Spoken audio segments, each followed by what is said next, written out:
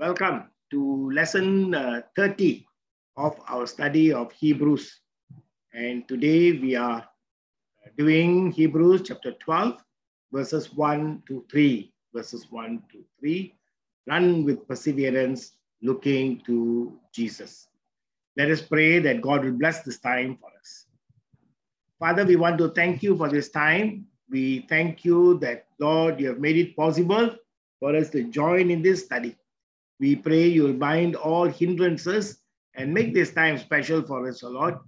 Grant us the help of your Holy Spirit so that, Lord, we will understand the passage that is before us and, Lord, also know how to apply it to our lives. So we thank you, we praise you. In Jesus' name we pray. Amen.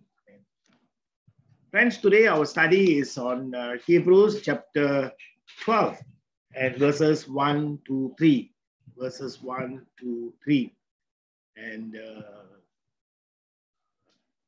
the writer had so far listed numerous examples of the heroes of faith from the Jewish history. Actually, as we remember, he started with Abel in the Old Testament.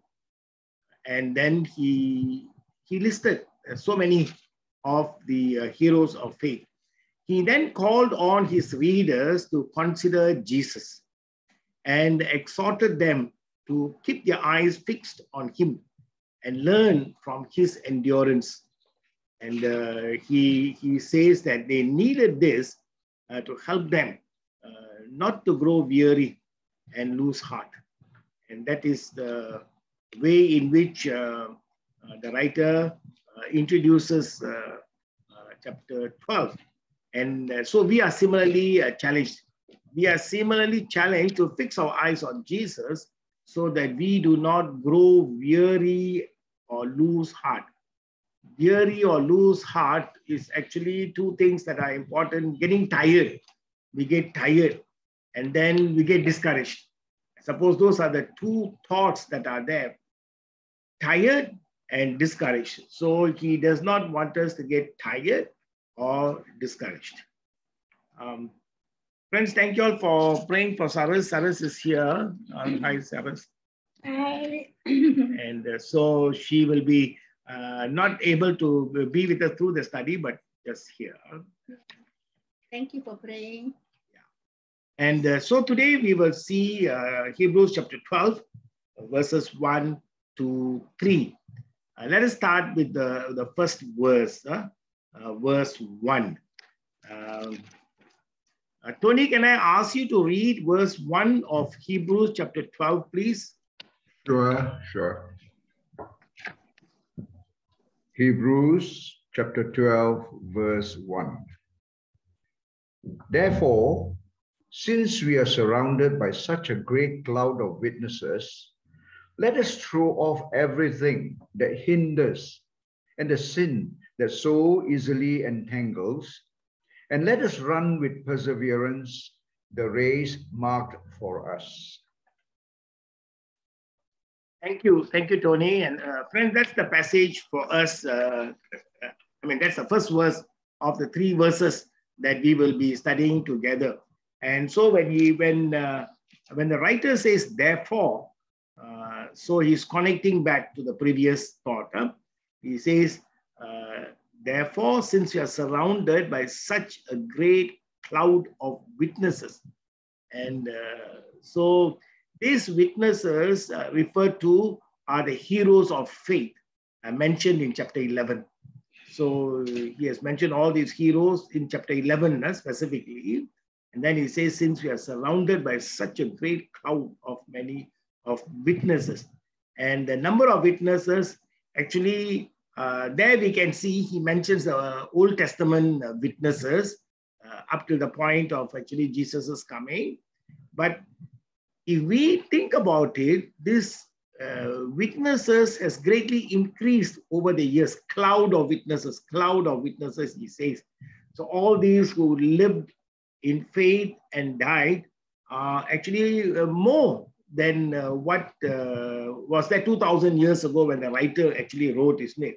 So there are more heroes of faith beyond those mentioned in actually Hebrews chapter 11. Yeah. So the writer picks up all these heroes of faith, and he mentions them. And later in question 2, we will see about this great cloud of witnesses. Now I put a note here. These witnesses are not to be seen as spectators cheering. Sometimes some have mentioned that. They said, since you have such a great cloud of witnesses, and then he talks about a race, it is something like a stadium. And then in that stadium, we are like all running, and then there are spectators who are cheering us on.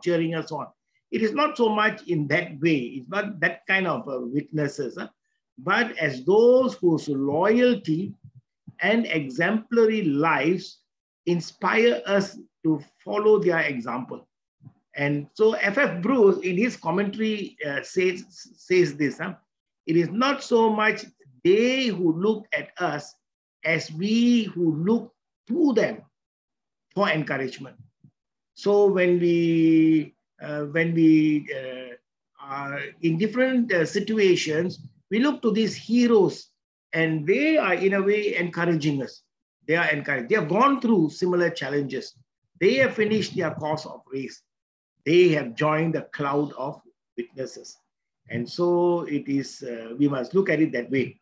And so he mentions, let us throw off everything that hinders and the sin that so easily entangles. Now he's talking about a race.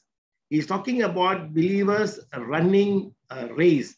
And then he says, throw off everything that hinders and the sin that so easily entangles. There are two things here. First, throw off everything. And actually, when an athlete is in a race, he must be not carrying extra baggage. And so the need to decisively dispose anything that hinders the race. Actually, the race is harder to run with unnecessary baggage. So you carry this, carry that, and all that, and then it's difficult to run the race. And these may not necessarily be like bad things. No, that's why he put two parts: throw off everything, and then he mentions sin that so easily entangles. This can be together, or it can be seen side by side. And in a way, throw off everything would be, in a way, we need pruning. Believers need pruning, and so that all the wasteful things are cut off. And then you are trim and slim and fit to run. And so athletes discipline themselves to keep fit for the race. When athletes actually prepare themselves, what they sometimes do is they carry heavy things when they are training. And so when they are training, they carry weights and all that, and they run. And then later, when the actual race comes, of course, they put off all the weights and all that, and then they can run faster. So athletes discipline themselves to keep fit for the race, and discard things like deceptions. There can be wrong teachings, and all these false teachings, and put away all that. All those things are going to cause problems, distractions in your race. You can't be focused, you can't be running. And there are always different challenges for the faithful. Challenges will always come. There cannot be a time when there will be no challenges.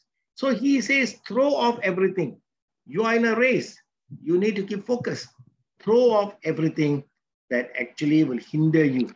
And then he says, sin that so easily entangles. Now we are weak and can easily succumb to sin. Here the context would suggest the sin of doubt. Don't doubt. Because they are running a race, they are in a race, and then there are so many challenges that they are going through. And then they are told the sin that so easily entangles. We are, of course, while the context here suggests the sin of doubt, and that can come against our faith, if we fall to temptation, we become guilty and will feel discouraged.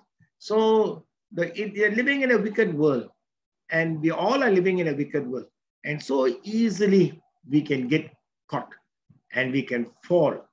And if we are not careful, if we take our eyes away from Jesus, then there will be difficulty. So he says, therefore, since we are surrounded by such a great cloud of witnesses, let us throw off everything that hinders and the sin that so easily entangles, and let us run with perseverance the race marked out for us. Now, so there is a race to be run. There's a race to be run, and they are to do it with perseverance, not just running half-heartedly, to run with perseverance. And the race marked out for us. So there is, in this running, I believe there is a running away from sin. So you're running, and you're running away from sin, and we are running towards the goal set by Jesus, set by the Lord, and we, in a way, run towards the Lord. Now, running with fervor and excitement. We are running with fervor means we are excited, we are moving on, we are running, giving our best. Running with conviction and commitment. With conviction, we are convicted that this is the thing that God wants us to do, the Lord wants us to do. There's a deep conviction, and there is commitment. In the race, there has to be this. And the race that is marked out for each of us is unique. And we will talk more about, discuss more about the race that is marked out for us. But actually, in this race, it is not a race running against one another. No, not to outrun. It's not a question of who comes out first. We all have our race marked out for us. It's not who runs first, who runs fast, but who runs and completes the race. And our race is our own. It's a unique kind of a race. That is why it is unique. And so we are called to run this race. And so, friends, there are two questions that I've asked based on this one verse. And but before I actually go to the discussion question, any comment or question on this opening verse of chapter 12 of Hebrews? Anyone? Any clarification? Some of it, of course, will come out in our discussion itself. Huh? So in the discussion question 1, I have raised this question. In what ways can the church help make the heroes of faith found in the Bible become a source of inspiration? See, actually, I have said that these cloud of witnesses are not cheering us on. Not that they are looking at us and cheering, but we are looking at them for encouragement. And when we look at Abraham, how are we encouraged? Or when we look at David, or when we look at all the various people who have run the race. And I've also mentioned that these are more than mentioned in Hebrews chapter 11. And so how do we make that known? How do we know? In what ways can the church help make the heroes of faith found in the Bible become a source of inspiration? How can these people who are mentioned and more in the Bible and outside the Bible, there have been many people who have run the race, the people of faith, and they become exemplary for us. They become, to inspire us. Now, how can they, such people, cloud of witnesses, become our inspiration? Anyone?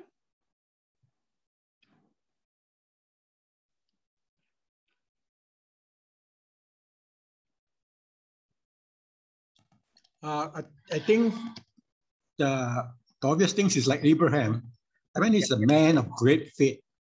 I mean, that will give us an example of how a man of faith should respond to the challenges in life. Even when he told Sarah that he's going to get his baby when he's 90 years old. I mean, humanly, you think that, oh, that is absolutely ridiculous. And he said, they're going to sacrifice your son. He said, that is also ridiculous. But you see, the thing is, a man of faith, he knows that when God asks him to do something, he knows that God will fulfill and deliver him from all the humanly perceptions that what he's doing is wrong or ridiculous. So, I mean, that calls for great faith. And sometimes in our own life, there are times that when we go through the valleys of life, we also feel very discouraged and say, oh, what is happening? should I continue like that? And then we say that, oh no, God says that I will deliver you and I will be with you and I will not desert you. And you know that it comes out in the Bible that these are all truth that we need. And these are the promises that we need to hold on, in our storms of life, so to speak. Yes. Thanks, William. That definitely helps to see. Yeah? So taking just the example of Abraham, both to believe that he will have a son, and both to believe that even though God had asked him to sacrifice him, there must be something beyond God is able to do. But obedience, believing, faith, and with obedience. So when we find ourselves in difficult situation, Abraham becomes like an inspiration. So how can the church help make these people become inspirational? See, to start with, we must know these people, isn't it? How do we know there's Abraham unless we read the Bible? And I guess Bible studies like this remind us of the heroes in the Bible. I mean, as to their efforts and the fact that sometimes they acknowledge that they are weak. For example, Moses stammers, but what did God do? God told him, just go ahead, I'm with you. So, and these are lessons that we learn in such a gathering of Bible study, and we are reminded that God is always there to lead when he picks you. Yes, thanks, Tony. So the Bible study becomes crucial. And what about focusing on like biblical character studies, Bible study, and specifically character study. And when we study characters, different characters, that can become also helpful, isn't it? Bible study in the church is one thing. Then what about a Sunday school? You see, in the Sunday school, the children are also taught about biblical characters. They have become aware. And heroes of faith. Heroes of faith, yes, others. Yes. Heroes of faith. In what other way, apart from Bible study and Sunday school, we actually get to hear about these characters of the Bible? Yes, sir. I was wondering whether there are some Christian movies, no? I haven't come across that. One is reading something, seeing, like getting entertained at the same time learning about a person. Thanks, Saras. Saras is saying, one thing is we can read about these Bible characters. The other one is sometimes they have video and short movies maybe about the life of some of these Bible characters, and then they become challenging, and they it becomes informative and also inspirational, and Pastor. Yes, Julie. I feel that we can also get it from the songs, because the Psalms has got lots of songs that tells us about how one person has got, the heroes have gone through life, and then we can actually see it from there. We have to keep reminding ourselves every time we're in difficulties, we must look to the Bible for inspiration, for help, for encouragement. Yes, thanks, Julie. So the Bible itself, the Psalms are the songs that Julie is pointing us to, and which becomes helpful. And so we do that. Yes. Now, I just want to extend that question into question 2. And who are these additional heroes of faith? I say that there are beyond the cloud of witnesses mentioned in Hebrews 11. This beyond that, who have joined the cloud of witnesses. And who are they? Where can we get information regarding them? And how can they become an inspiration? Who are they? Who are these additional heroes of faith?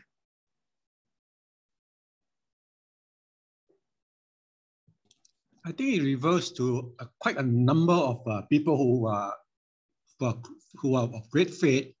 And I think even you talk about Abraham, Moses. Not Moses, the evangelist Billy Graham.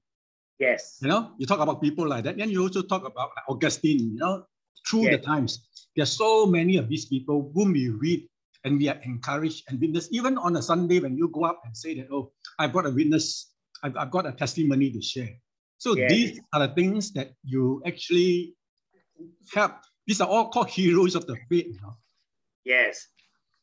Some are living witnesses, like William mentioned about those who give testimony. But normally when we say cloud of witnesses surrounded, we talk about those who have lived and died. And so you mentioned rightly, Augustine, I quite often in my pulpit preaching, I talk about a person like Tertullian. And then I say Tertullian, when the church was suffering and people were dying, the martyrs, and then he challenged the emperors, Tertullian, the early church father. He said, the more you kill us, the more we will grow. And then he made a statement, the blood of the martyr is the seed of the church. The blood of the martyrs, the seed of the church. Now that is inspirational, no? That's encouragement. So when we see people dying, then we might say, oh, this is terrible. Huh? And but instead of getting discouraged, we remember a person like Tertullian who said, the blood of the martyr, the seed, the church. What about missionaries? So many missionaries. Billy Graham is one person, definitely an amazing evangelist. No? And his preaching was so effective. And missionaries. And I'm always challenged by the missionary to Burma or Myanmar, Adoniram Judson. And then there's Hudson Taylor. And there are so many missionaries who have joined the cloud of witnesses. And so others who have lived a life of faith and have now died. And so there are many people like that, you know, who have joined the cloud of witnesses. Sometimes we hear it being said, when someone who's a great Christian, great church worker, and then he has died, then we say something like, he has now joined the cloud of witnesses, meaning he has died, but he continues to be an encouragement by his life, by his words, and by his works. Now, so there are many people like that. Now, I've asked another question. Where can we get information regarding such people? Where can we get information? Anyone? Where can we get information? Okay, you want to know about Billy Graham, or you want to know about all these missionaries. Where can we get information? I think there are lots of Christian literature. Actually, you walk into the Salvation bookstore, you will find plenty of books that you want to read, you know, ranging from all types of subjects. You know, I think that would be useful. You want to know more about them. Yes, correct. So there are the literature, there are books, and so where do we get this? They are from books. So when we study church history, then we will see there are many, many people who stand out. In their time, they were very exemplary, and they now inspire us. So there are biographies, and nowadays we have a lot of biographies. If you go to a Christian bookshop, you can see biographies of different heroes of faith, and it is good for us to read, to be inspired, and to be challenged. So where do we get this information? Church history, biographies, and how can they become inspiration and inspiration?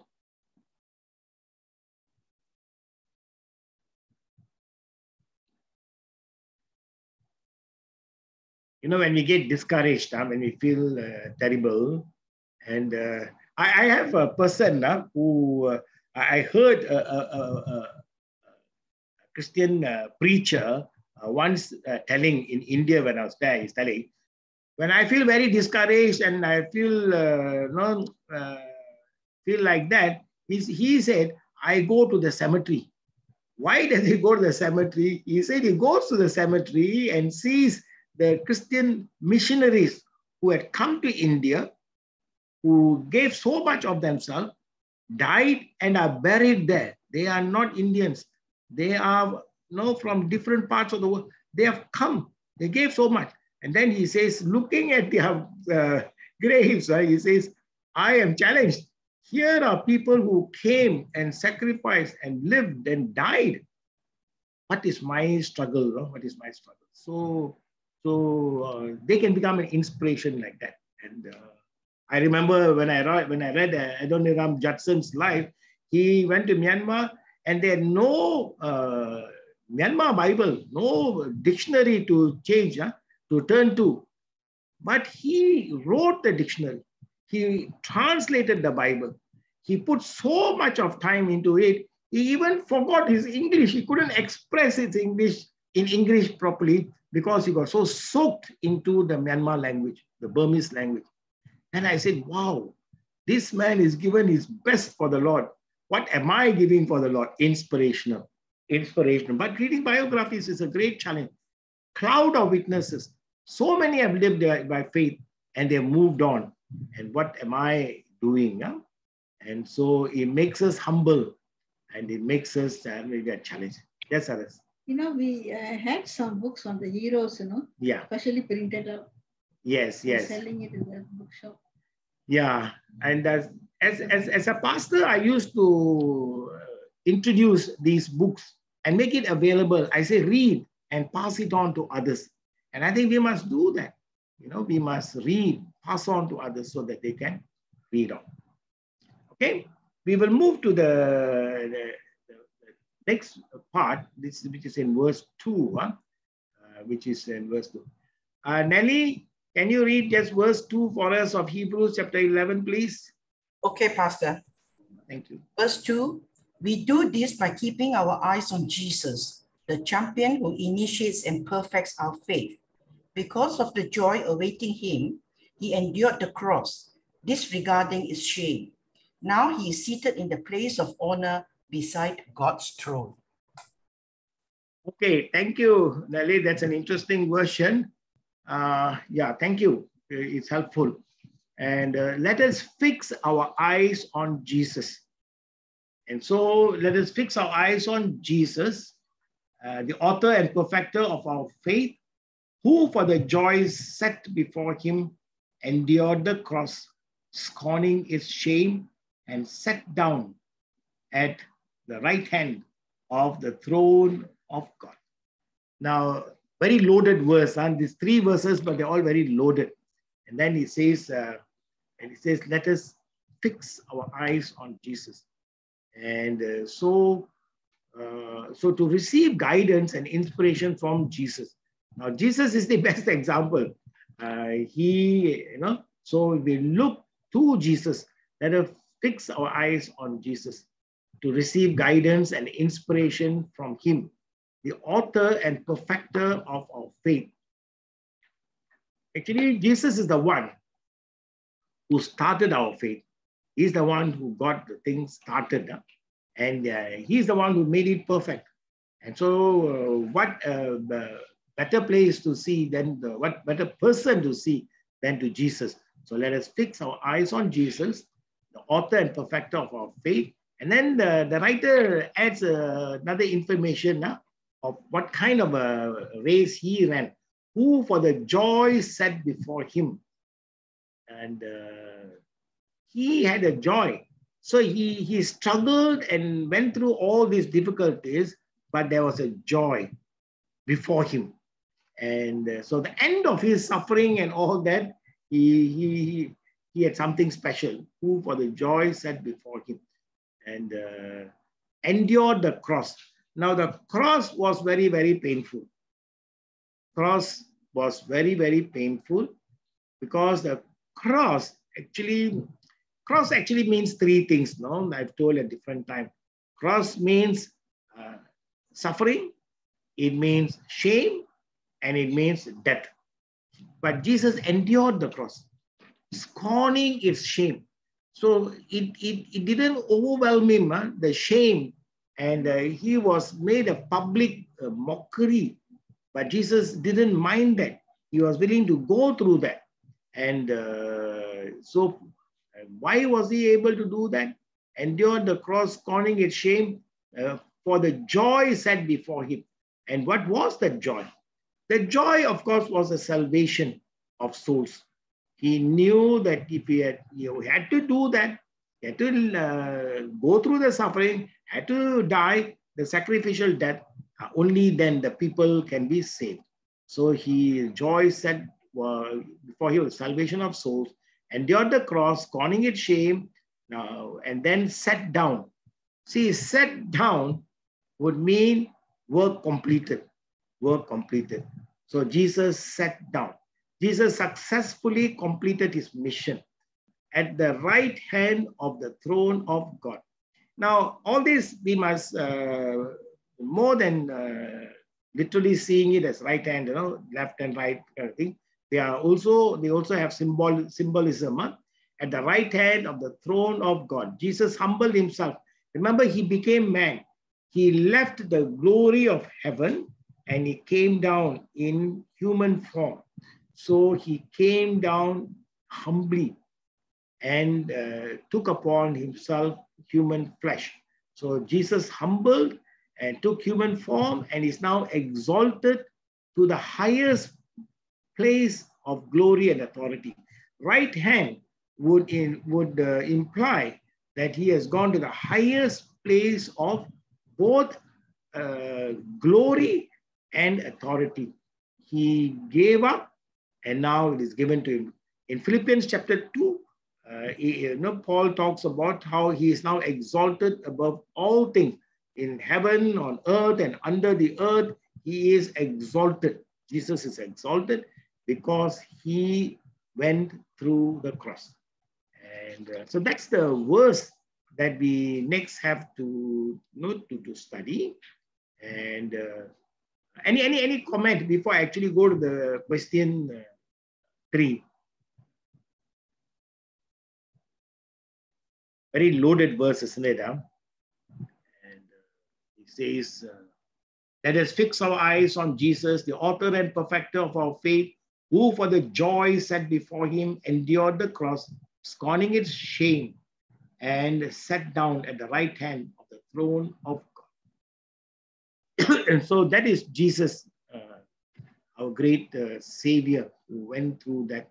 And of course, we turn your eyes upon Jesus, look full in his wonderful face, and the things of earth will go strangely dim because you are fixed on Jesus, not fixed on other. There are problems.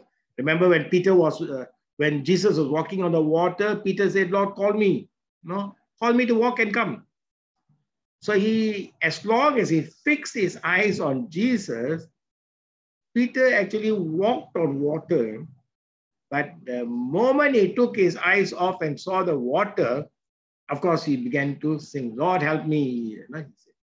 But it's a very challenging thing. But here we are said, fix our eyes on Jesus.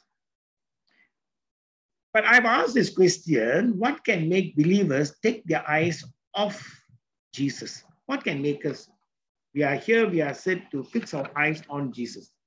So as long as we keep our eyes on Jesus, I think we can move forward. But what can make us take our eyes off Jesus? Anyone? Pleasures of life. Pleasures, yes, pleasures of life, treasures of life. Thanks, Nelly. That is there, isn't it? Huh? So those are attracting.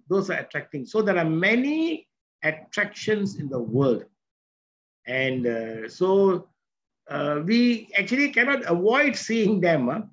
But here, fix our eyes on Jesus would mean as much as they are there, don't keep your focus on them. But they are very attractive and they are pleasures. They are human way of profitable. And so we get distracted. Anything else? I think I would define them as into two broad categories for believers who take their eyes off Jesus. One, we call that the pull factor. The other one is the push factor. Okay. The pull factor is the external, as Nelly says, pleasure of the world, all the worldly desires, your wealth, your money, and things like that. And sometimes we chase even a career. When we chase a career too much, we tend to neglect what is your true faith. So those are the external factors. We call that the pull factors. The push factors is when you yourself suddenly has lost that passion for Christ, you Yeah. know? And then maybe you're disconnected. You don't read the Bible, you don't pray, and you think that, oh, even the church is not ministering to me, and you feel that you are not actually connected to God anymore, you know, because you are like floating all the while. That is internal, you know, it's not from outside. Sometimes you just feel that, oh, why is my faith so dry? I'm not doing anything, nothing is happening to me, you know, and is my faith true? So those are things that you look, and then slowly, if you don't read the Bible, you will be slowly like the thing become darker and darker and darker, and you don't see the light anymore. And you get used to the darkness, so to speak. Yes. Thanks, William. Now, friends, I like these push and pull factors. Now, you see, sometimes I think the main things that takes our focus away from God, from the Lord, would be the sin factor, isn't it? Once we get entangled, and once we succumb to sin, and then we take our eyes upon out of Jesus. That is the sin factor in general. And then William did hint on this about our work. We are busy. We are so busy. One of the things that is strange is when we are working and we are praying for a promotion, and then the Lord blesses us with a promotion.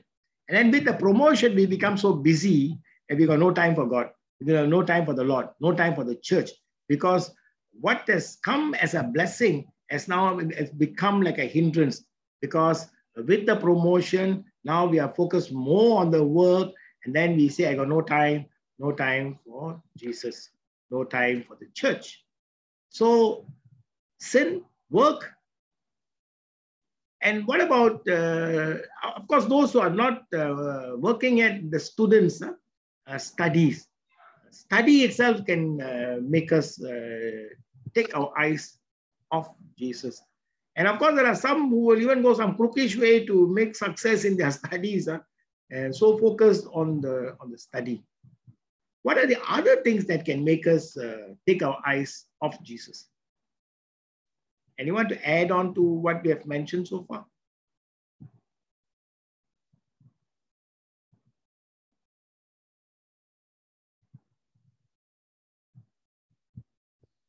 Sometimes family itself can become a problem, you know. We are so engrossed with our family and so busy, and we take our eyes off Jesus, fully focused on what the family needs. Family needs are important. Actually, it becomes easier with focus on Jesus. Jesus becomes our enabler. But if we say we are so busy, we got no time for Jesus, then it can become a problem. And what about our hobbies? And what about our entertainment? And of course, the other thing that can take our eyes off Jesus, moving close to sin, but a wrong company. We keep wrong company, they will say things that and influences, so wrong influence, that can also make us take our eyes off Jesus, and which is dangerous. Anything else to add to what we have said thus far? What can take our eyes off Jesus? And so that is something that we want to be careful. And so I have also put a discussion question 4. In what ways can our spiritual lives be affected if we do not fix our eyes on Jesus? So we do not fix our eyes on Jesus, we are attracted, distracted, deceived, and then what happens? What happens to our spiritual life? Anyone? This is discussion question 4. Your life becomes wayward without focus. Our life becomes wayward. We are off target, and we will begin to do things that we should not do. One of the things that will happen is it will affect our priorities. It will affect our priorities. It will surely affect our perspectives. And we will become selfish. We can even become critical, you know, because now our focus is not on Jesus. Then we are got involved in other things, And then we begin to see, people will see, and we may not see. And people say, I'm all right, I'm okay, I'm all right. We may just still come to church.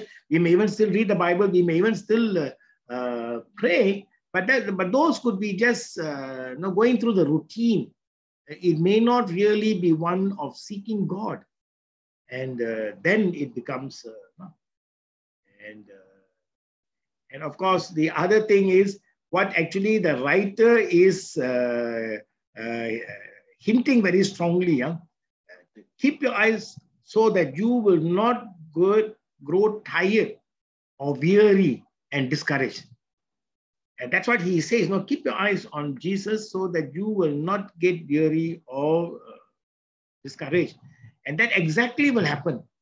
And we are so involved in so many other things. No more Jesus is no more in the picture. Then we can get tired. I'm tired. I'm tired. I'm discouraged because I got to attend to so many things. And friends, this is so easily, that's why so easily we get entangled.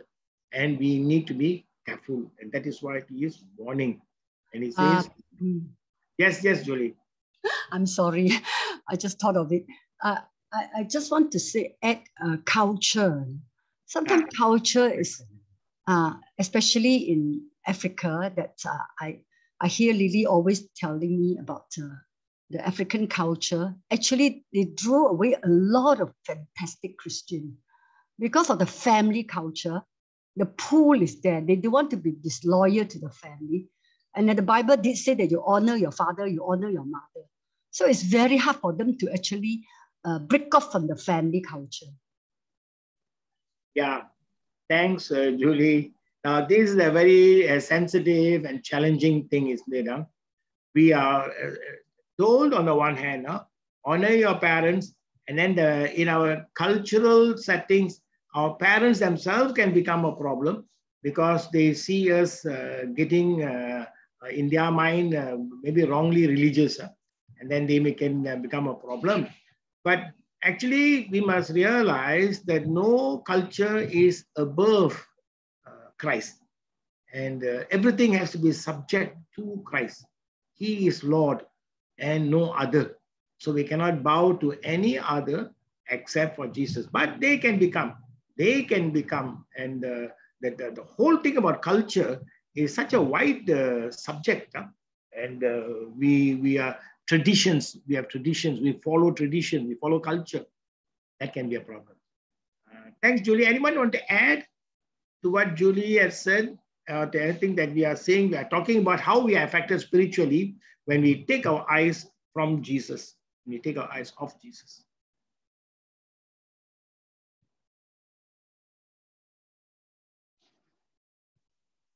Yeah. Then the next verse, in verse 3, is what we are going to focus on.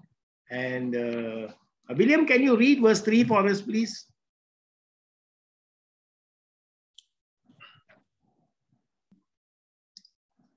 Verse 3, consider him who endured such opposition from sinners, so that you will not grow weary and lose heart.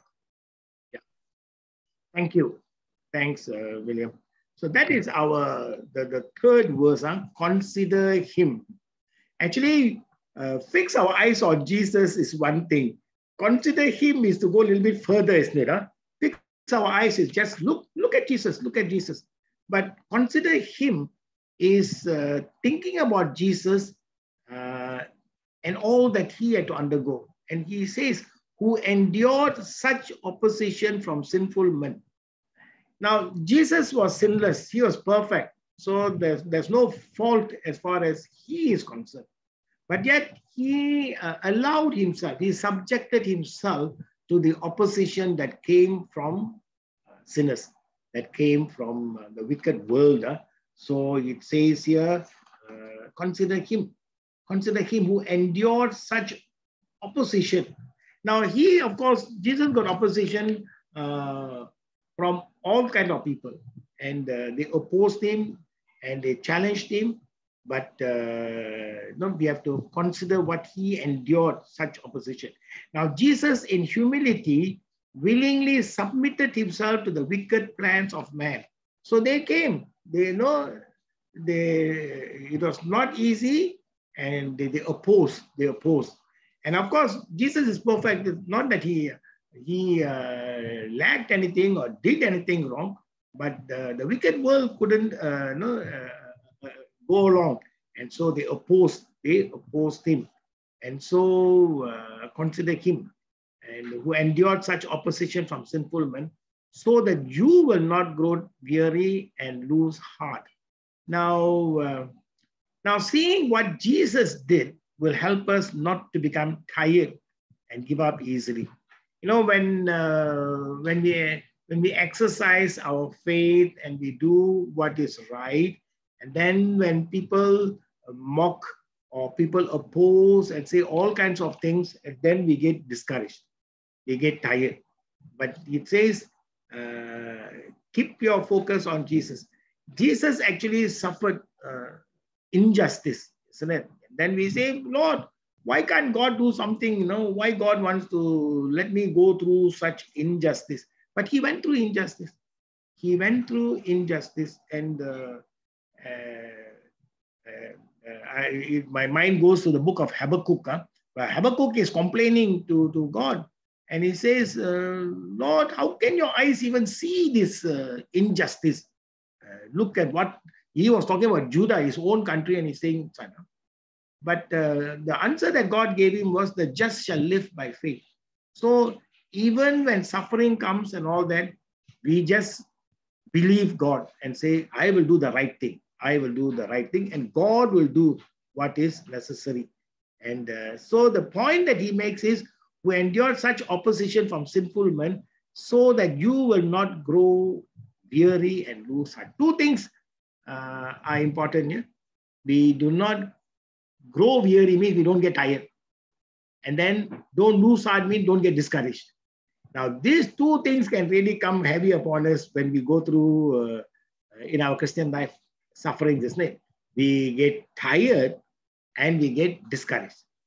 Friends, make your comments before I go to the question. What do you all think?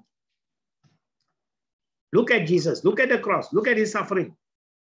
And as long as we see what he endured, look at his suffering, look at all the things that came, look how his trial went, look at the mockery of the trial, all the whipping and all that he endured. And look at him, so that you don't get tired or discouraged. Anyone?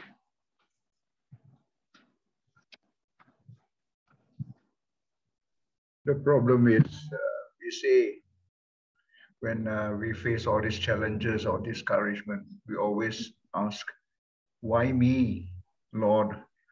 Why me? Yeah. And the mere fact that we are mere mortals, Yeah. looking at Jesus makes us feel so small and so humble that it is sometimes so difficult to say that, yes, look at him and see what he has done for you and continue what you're doing, because we are simply mere mortals and he is just way, way above what we are capable of doing. Thank you, Tony. Going on that point, when we look at Jesus, he suffered though he was sinless. When we suffer, sometimes we are contributing to that problem also. You know, the problem is there. Yeah. And we may be, to start with, we might be not wrong, but along the way, we also have our fault. But Jesus was never like that. All the way, he did the right thing, but on our side. And so when we look at Jesus and say, wow, he was sinless, he underwent such. So whenever we are challenged in our Christian life for the stance that we take, we must be encouraged and never get weary or tired or discouraged from what we see. Yeah? And so that's an important thing.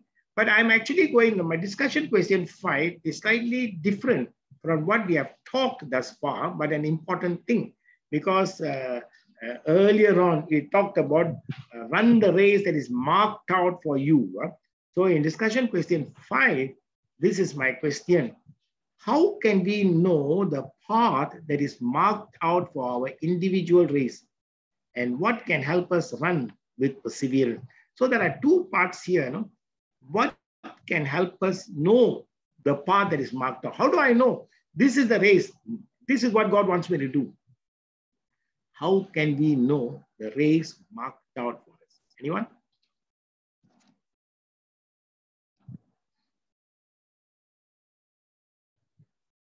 I think I'll answer the first question first, in the sense that when you know that this is your race, is that you get confirmation. Confirmation not only from people around you, but from God itself. God will keep blessing that race that you're doing. Even if you put obstacles, that He will empower you to do something to overcome it. And then there will be confirmation, like encouragement. You know, He will inspire you to go further. Then you realize that, okay, this is the race that I have to run. Unless such times that you don't get any confirmation from anybody, then you realize it's actually not there. Pastor, I just want to add to what Julia said. In fact, I've been talking to Tony about a lot of this, and we talk about the church. When we started the Wesleyan Community Church, a lot of people say that, hey, don't play church, you know. You can only last 6 months, you know. This is not something that easy to know. We have actually lasted for 17 years. And you know what? Do we look back and say, oh, it is by our efforts? No. We know that it is God that has actually marked this path for us. We have come out and all of us have grown. You know, all of us have grown spiritually and matured in the faith. Because most of us were pew sitters, all sitting in Cal Wesley, comfortably enjoying our lunch and listening. But you see, the thing is, God has marked out the thing for us. And we know that as we progress, God bless us and keep on blessing us and keep on moving us and encouraging us. So we know. So this is the question to your first question. Answer to your first question. Yeah, we'll keep to the first question first. So you're right. How do we know this is the path? Then we see the blessing that God gives along the way. And then that comes as a confirmation.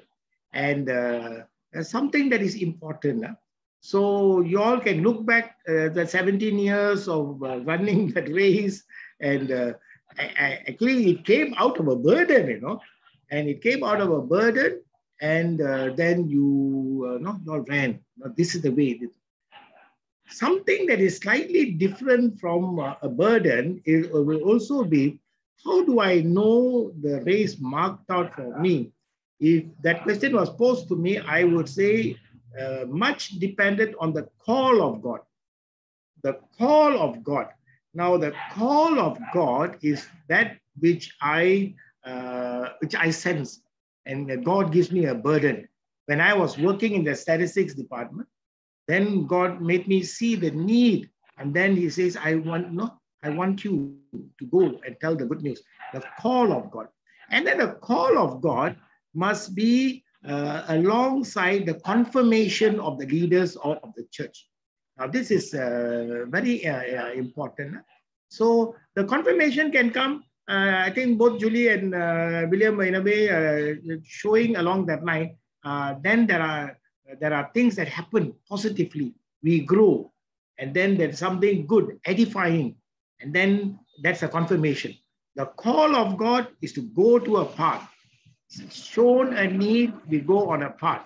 And the confirmation comes from encouragement, from the edification that comes, and then we go down that path. So it's so important to know at every point of our life, the race marked out for us.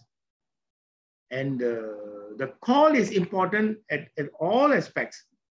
For me, if God wants you to be a Sunday school teacher, there must also be a call of God. You don't just volunteer to be, you volunteer when you respond to that call. And whatever else, leadership in the church, it's a call of God. And then we feel, okay, the Lord wants me to do this particular responsibility. And then I go down that path.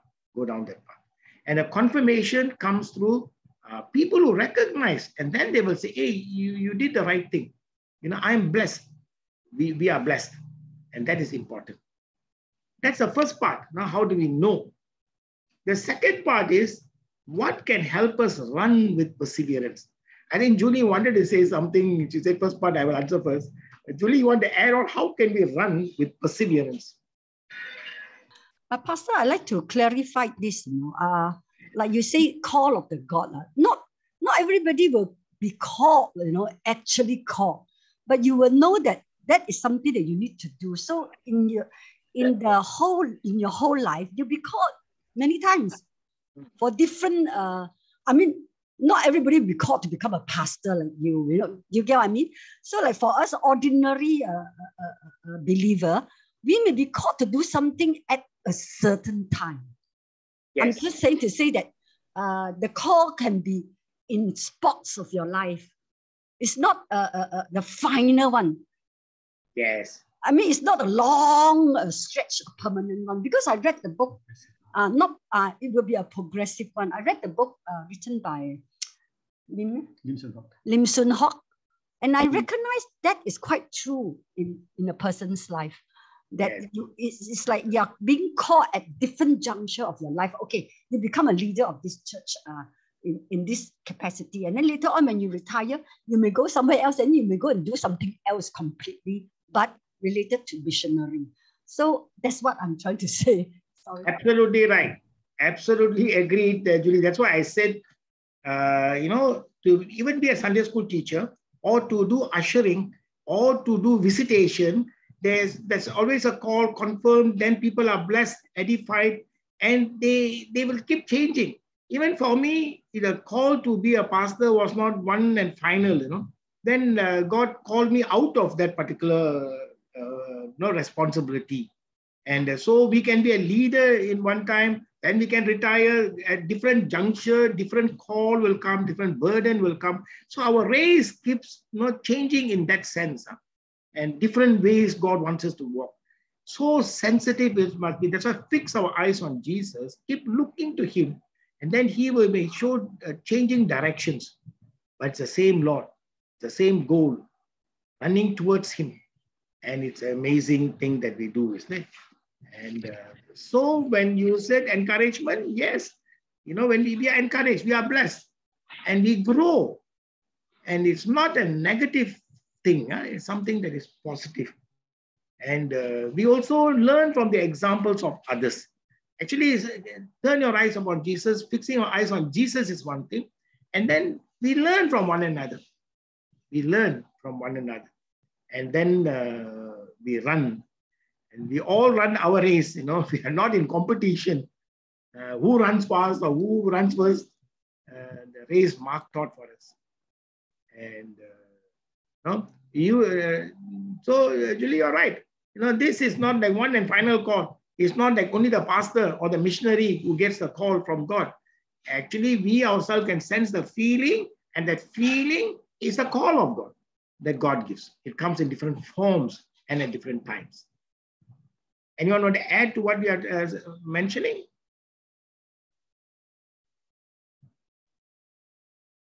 And along the way, let's say we feel somebody comes and criticizes our ministry and says, hey, what you're doing, and all that. While we have done our best, there can be areas to improve. But if someone says something to discourage us, and then we look to Jesus. He's the pioneer. He's the perfecter. He's the one who endured the cross. And then we see, he who did it all perfectly, he himself, they found fault. He is crucified. I have faults also. And I must be encouraged to keep running my race.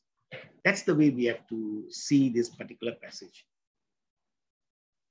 So what the writer is doing is, he is telling, look, we have so many cloud of witnesses. And we say there's more than what we see in the Old Testament. We see so many more. They've all run. They've all had challenges. They all had their own thing, but they went in faith. And God helped them. And now it is our turn. It's almost like we have now received the baton. And as long as the baton is in our hand, how would we run our race? Looking to Jesus, the pioneer and perfecter of our faith. Okay? Any other comment? Any other final question? Our time is up. And friends, this is the passage for today. And tomorrow, also interesting thing that I'll be sharing with you all. I'll share with you all tomorrow.